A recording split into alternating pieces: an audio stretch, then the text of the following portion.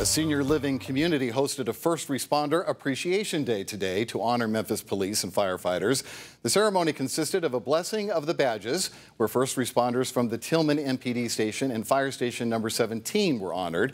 The bike patrol and robot team also gave demonstrations today. I think right now we need to all learn to show appreciation for each other without any concern about politics or emotions. We just need to say thank you, and they're very consistent in telling us thank you for just including them and honoring them, and I think that that's probably more important than ever.